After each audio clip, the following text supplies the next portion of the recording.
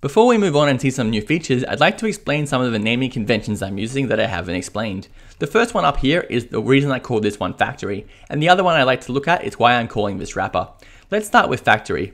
If you think of a real life factory, it's basically something that creates many copies of the same thing. And that's exactly what a factory function does. It creates many copies of the same thing. In this case, it's returning this copy of this mount function, which receives the app and the props as an argument. So every time I need to create a new instance, I just call factory. So that's very straightforward. The other one I'd like to talk about is wrapper and why I'm calling this wrapper. I have a little demonstration over here. And the way you normally create a Vue app is you call create app from Vue, and then you call create app and pass in your app component.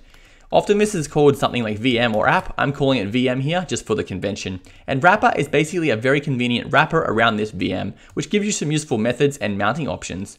You can actually access this VM if you need to. I'm going to show you how to do that now. I'm just going to jump down into my test here and do a console log, and we're going to do a log on wrapper.vm. And if we save this off, we're going to see some properties, for example, count. Just to illustrate this, I'm going to add another property to my app. I'm going to create one called data, and this is going to return an object which is going to have a message. And I'm just going to say hello for that message to illustrate how this works. If I now save this one off, you can see I'm getting that logged as well. Here is my message. And you'll be able to access anything you normally would be able to access here, for example, methods or computed properties.